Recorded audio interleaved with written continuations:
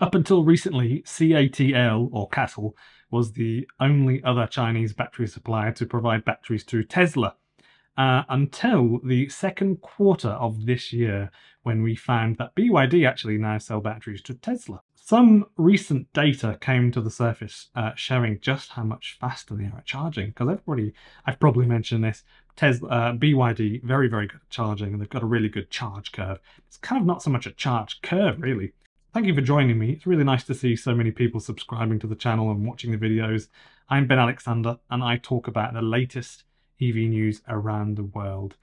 And I make videos every single day, so stick around until the end and let me know your comments and thoughts on it. Thanks for joining me. It's really nice to see so many people subscribing to the channel. I'm Ben Alexander, and I talk about the latest EV news around the world, and I make videos every single day, so please stick around until the end and then let me know your thoughts on it in the comments. Remember to click subscribe for me too, because this really helps the channel grow. And I recently saw that about 85% of you aren't subscribed. So remember to press the notification bell as well next to subscribe, so that YouTube knows to show you my videos when I do post my videos.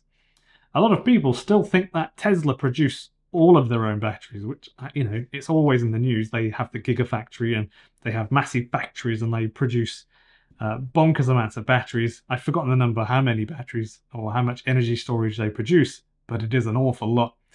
It hasn't been the case actually since January 2022. They first started getting batteries from other places, which is fine. There are other really good, reputable companies that are really big, and they are expanding very quickly. So CATL, cattle. I've already been lectured in the comments once about calling CATL cattle. Duly noted. Started to supply lithium-ion batteries to Tesla from January 2022 to December 2025. That's the contract. According to a notice released by CATL, or CATL, now it's BYD as well, and they make fantastic batteries at BYD with the reputation, the best reputation really, for safety out of any company that I'm aware of for producing batteries. And that's a big claim, I think. Tesla sell a lot of vehicles with LFP chemistry in, and a lot of them now will be coming from BYD. Tesla are actually using the blade cells, not just the chemistry.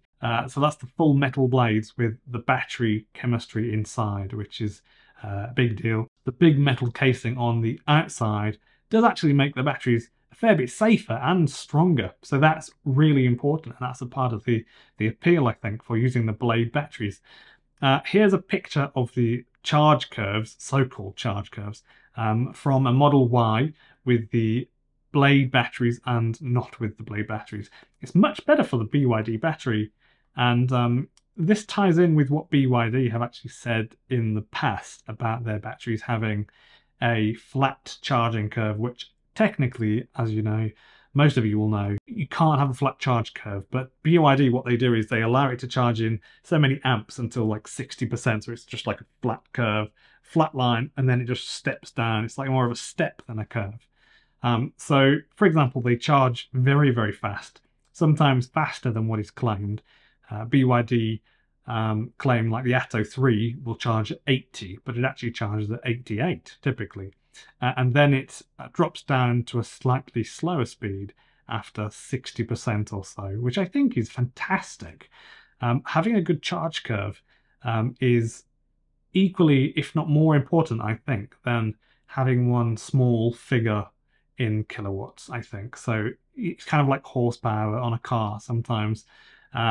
Some cars have a peak horsepower rating that's a lot, but it is right at the end when you've revved up the engine right a lot, you know, right up there. So you kind of want a really up and, you know, sort of well-shaped curve.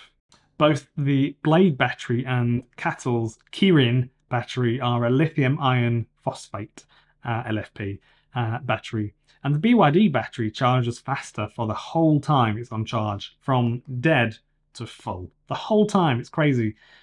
So there were some false reports actually that came out of thin air in March saying that the partnership had already ended. It's only just begun. But Elon Musk tweeted and said it was false and that the relationship is positive. which I thought was a crappy dad joke, but it isn't. He actually just said that. I think the main reason for their partnership is because BYD is bonkers big. It's massive, a massive company. And to a lot of people in the UK, Australia, and the US, they hardly even know that it exists. A lot of people don't know. It's a massive company. They sold 1.85 million vehicles last year, which is a lot. And if you look at how many Tesla sold, 1.3 million last year. However, BYD sold only 911,000 of that 1.85 as pure EVs. But the other rest were like petrols and hybrids, for example. So last year, they sold 911 pure EVs out of the 1.85 million. Tesla sold 1.3 million EVs. So BYD are a bonkers big company. And they actually have shown themselves to be a very safe bet as far as potential collaborative partners are concerned. This is why BYD are now selling batteries to Tesla. They have the capacity and the quality control that Tesla expect. And it's pretty clear when you look at the quality of their cars.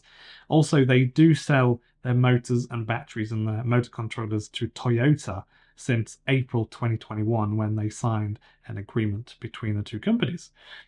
So I know I've talked about the BYD quality, but I have really stared at the underside and the various bolts and driven them, and they are comparable to other cars currently on the spectrum of normal quality.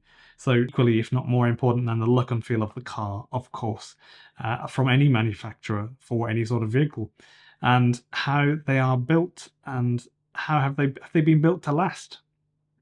So thank you very much to the people that have joined on Buy Me a Coffee or Patreon or YouTube memberships. Links to these will be in the description below. And it's about $3 on all of those. The cheapest and easiest way to help is by pressing the like button for me. And also remember to subscribe and click the notification bell next to the subscribe button so that YouTube knows to show you my videos. And I make videos every single day about the news from the EV world, about EVs.